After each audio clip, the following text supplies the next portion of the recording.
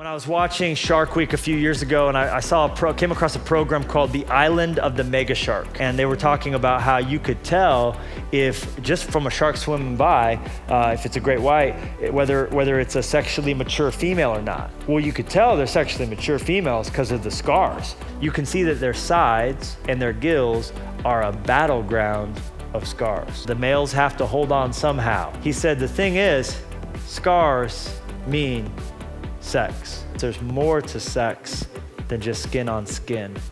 Sex is as much spiritual mystery as it is physical fact. As is written in Scripture, the two become one.